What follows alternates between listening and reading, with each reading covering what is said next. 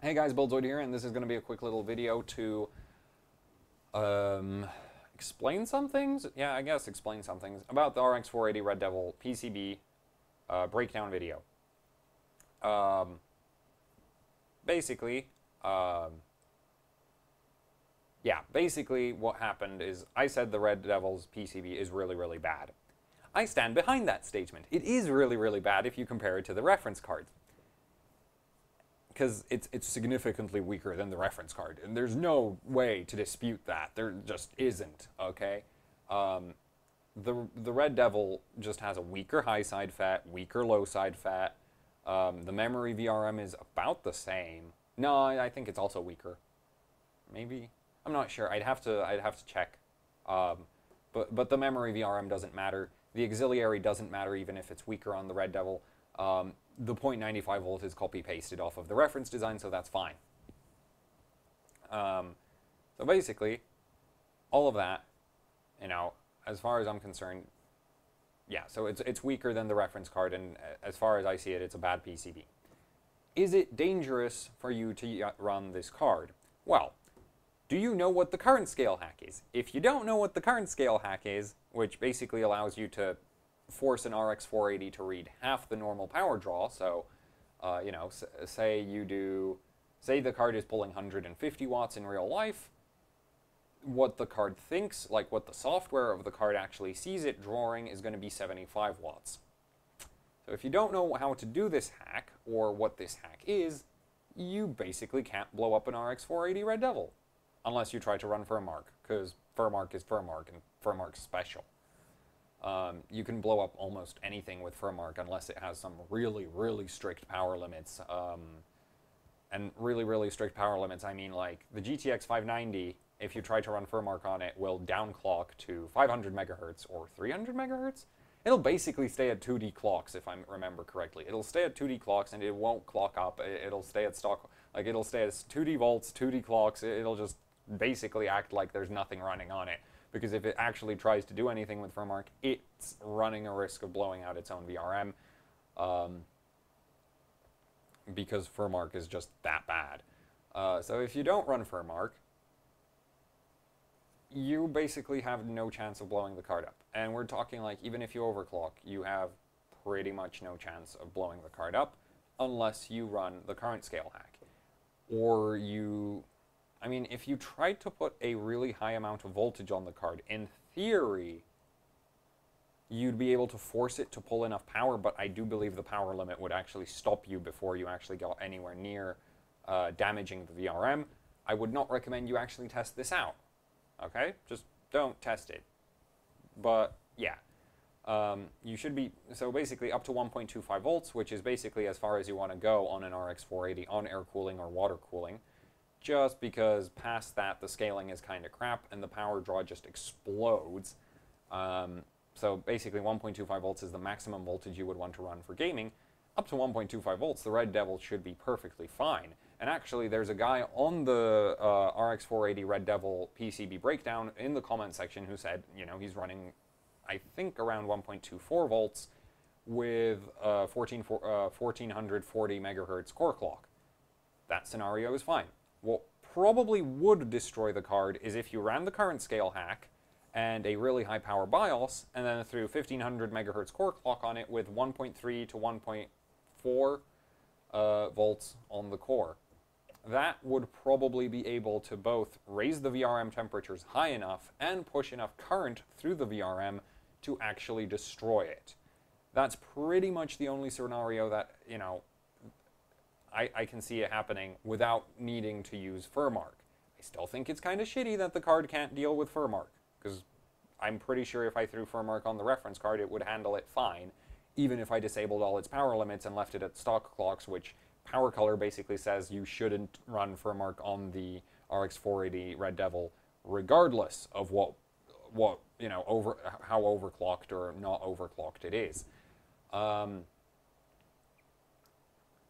But I haven't tested that, so, when I get the chance, or more like when my RX 480 stops being dead, or pretty much dead, half dead, let's say it's 1 foot in the grave, I'll try test that. You know, we'll throw Furmark at the card, and I'll see if it blows up. I'm betting it probably won't, because the reference PCB looks good enough to me, and I will be lifting all of its power limits just to make sure that, you know, we really put the card through hell. The Red Devil, yeah, just don't run Furmark on it. If you're a regular gamer, don't put more than 1.25 or maybe even 1.3 volts would probably be okay. But 1.3 volts really doesn't really do much on an RX 480 unless you're chasing benchmark scores, because really past a certain voltage the scaling is like 10 megahertz per 50 millivolts. It's ridiculously bad. It just doesn't scale at all unless you get really high-end cooling and actually drop below ambient temperatures or something like that. So basically, under all normal people usage scenarios, you shouldn't really be worried about the card. If you want to go and benchmark Firestrike, and you want to, or Firestrike Extreme. Firestrike Extreme tends to actually pull a bit more power than Firestrike, if my memory serves me correctly.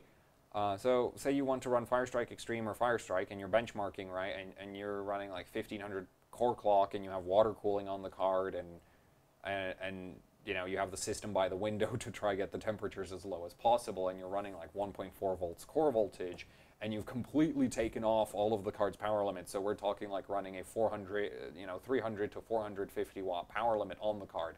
Then you're probably going to end up with a very dead Red Devil. Probably. That's pretty much the only scenario where I could see it like actually straight up dying without the use of Furmark. And I'd love to test that out. But as you can probably guess, there's a subscriber number somewhere below this video if you haven't subscribed. And that subscriber number is not high enough. So yeah, I need to get a higher subscriber mark score before before I'm able to go and be like, hey, yo, Power Color, could you send me a card to blow up, please? But, you know, that's not going to happen. So basically this video is, it's not really as bad as I made it seem like it is. Like really, if you're just doing normal gaming, 24/7, boring, lame-ass, non-hardcore overclocking, you're fine. If you're actually doing like hardcore overclocking, like the channel name implies, where's the channel name? That's probably under the video, isn't it? Yeah, it's probably under the video. So the channel name is actually hardcore overclocking. I care about how does the card behave if I try to put it to its limits. And the Red Devil is a card which I feel has no chance of surviving if I tried to, you know, really get the card as far as it can possibly go. I just don't believe the VRM would take it if you let it get hot. If you keep the VRM temperatures really low by, you know, sticking a giant heatsink on the VRM, sticking a giant fan over the giant heatsink that is now on the VRM, and we're not talking like super huge, but say, you know, I'd say like the reference cooler, no, you probably don't know how big that is. Just, if you get a good heatsink on the VRM and you keep the VRM in that 80-degree range, it should be fine, because in the 80-degree range, the Red Devil still has about 204 amps minimum current delivery. Because, you know, I use continuous drain current, and I use continuous drain current because it's convenient, and I'm really lazy. And if you want, you can drop a comment down below that you know, complaining about how I'm too lazy, and I'll go out and do all the math required to tell you exactly at what voltage and what frequency you get how much current limit. But as it is, I just feel comfier just saying, okay, the drain current is here, and saying 10 to 20, you know, 10 to 20 to 30% more than that is still going to be relatively safe. The problem is, if you run a really high power BIOS with the current scale hack and extra voltage, that VRM is probably going to go into the 100-degree range, and once it hits 100 degrees, it will be a lot weaker than it is at 80 degrees. I really don't like the 80 degrees rating, because that one is just like, It's realistic for most use cases. Once you start overclocking, VRM temperatures just sort of shoot through the roof. And if that VRM hits 100 degrees, it could derate down to, I'm not going to say 20 amps per phase, because that's really low. But if it's at 34, I could totally see it dropping down to 25, maybe 20, 27. 27 to 25 amps per phase. Definitely below 30 amps a phase. And you're going to be pushing, say, 200 to 250 watt. 200 to 240, 250 amps. There's going to be current spikes. If one of those current spikes lasts a little too long, that VRM is going to go. One of the high side MOSFETs is just going to just get destroyed. Is this a normal use case scenario? Nope. This is almost as bad as running Furmark on the card. But, it's a scenario that I do a lot. It's like I've legitimately been concerned about blowing up my reference R9 290X after an ASUS, I think ex-employee, ex-engineer at ASUS. Basically, he told me, if you run this BIOS on this card and you give it this much voltage, you're going to burn out the core voltage high side MOSFET. And I'm like, what? Because, back then I wasn't as experienced, and I didn't really know too much about how, basically, the relationships of the MOSFETs in the VRM. And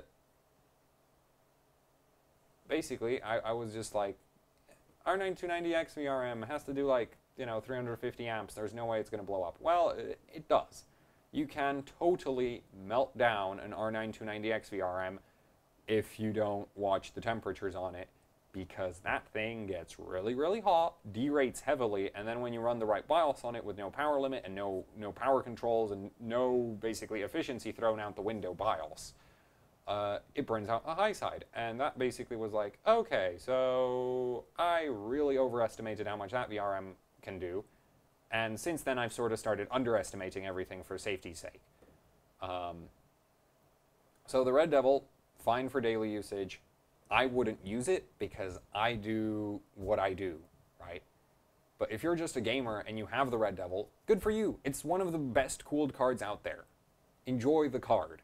And just don't try to just don't try to chase 3D Mark records. I guess that would be, like, if you're chasing 3D Mark records, you have the wrong card. If you want to play Witcher 3, you have the correct card. It's really that simple. Thank you for watching, and see you next time, whenever next time is. Oh, I know what next time is going to be. It's going to be another PCB breakdown. Probably the Nitro.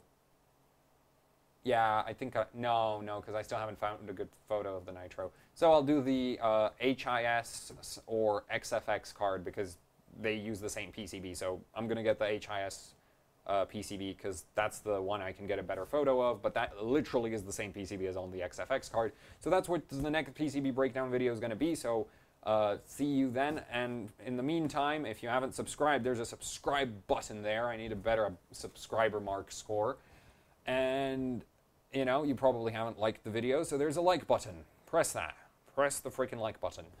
And if you would like to help out at AHOC so that we can do things like, say, buy a Red Devil and blow it up, there is a Patreon where you can support me with monthly donations so that I can go out and buy graphics cards to blow them up for your enjoyment. Thank you for watching, and see you next time.